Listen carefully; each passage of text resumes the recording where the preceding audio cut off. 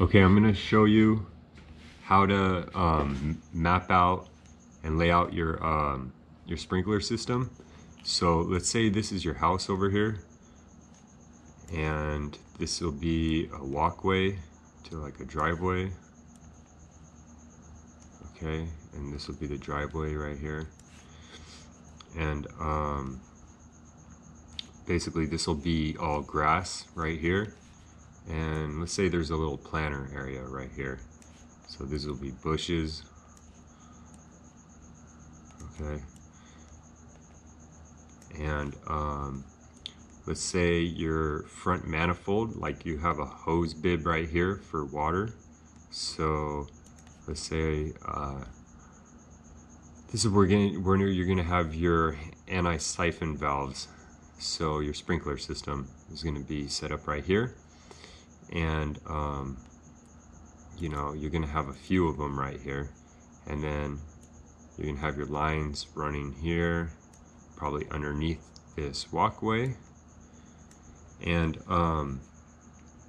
basically what you don't want to do is branch it off like a tree. So let's say you're gonna have a sprinkler over here.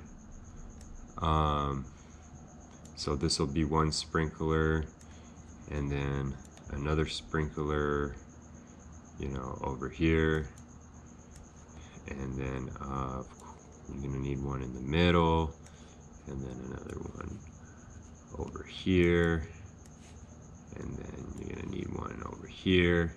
This is what you don't want to do. You don't want to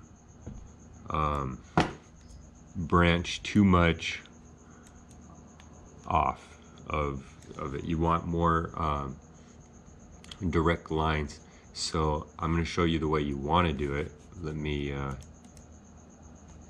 erase some of this here. So let's say you come out underneath this concrete here, and you have one sprinkler here, and then the line will keep on running, and then you put one sprinkler here, and then you keep on going, another sprinkler. And it's recommended to have it about 5 feet apart from each sprinkler, you know, so that you get good coverage. And you normally don't want to have really more than about 7 sprinklers on each line. So right here we have 1, 2, 3, 4, 5, let's say 6 and 7. So that would be one line, and then it just ends on this one. Okay, and then your next sprinkler line will go underneath, and this will be on its own timer. So this one would turn on after this line turns off, then the next one would come on, right? And so let's just say it comes underneath there. Let's just say it goes straight. That would be a good path for it. And then it makes a turn, hits the middle. Then you have a 360 sprinkler maybe right there. And then it'll come on over and finish up right here. Now, in this first area here, you might just want to have, you know, depending how many feet across this is, from here to here, you know, you might need 4 sprinklers or 3 or however many, right? Kind of mapping this out pretty quick, but to match this side, ideally maybe have this one continue on over and one more sprinkler right here, and then this one would be the last one over here. Actually, not the last one. We'll come up with it right here. Another one right here. And then it'll keep on going. We'd have another one over here. Well, probably over here more in the corner. You get the idea. And then we have 1, 2, 3, 4, 5. So we definitely can add another sprinkler, let's say right here, and that'll be the last one. Now, you're gonna have to water these bushes, right? This planter area. So let's say this last third sprinkler manifold, this line will go over here, and we'll have one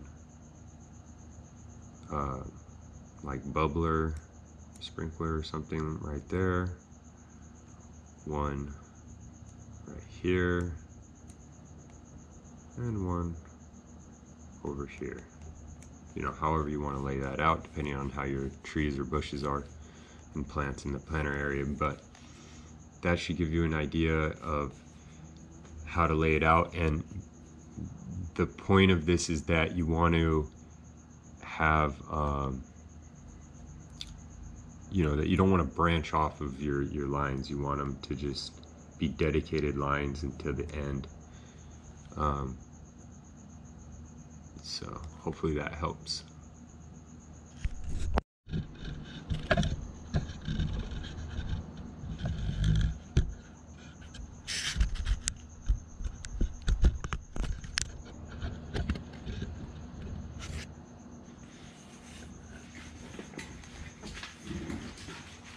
All right, another thing you can do if it's a smaller yard area, like maybe a 20 by 20 area, then you can do it off of just one line. Let's say you're going underneath here and your first sprinkler is right here.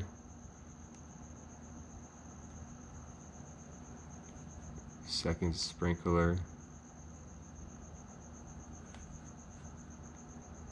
Third sprinkler,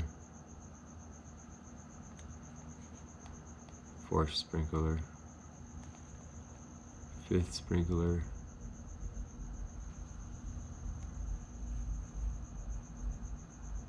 sixth sprinkler, seventh, eighth, ninth. And this one will be a 360, so this one's spraying all the way around. These ones will just be 180s. This would be just a 90-degree one. This would be a 180. This would be a 90-degree one. So this would be a 90-degree.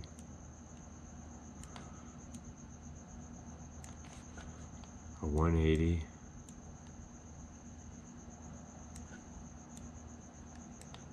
degree, and so on and so forth. And then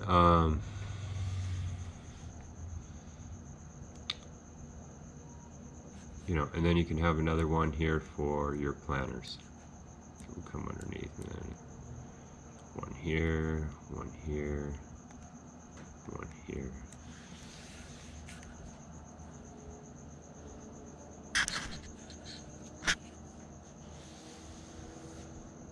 And you should be able to pull off, you know, 9 sprinklers, depending on your water pressure. But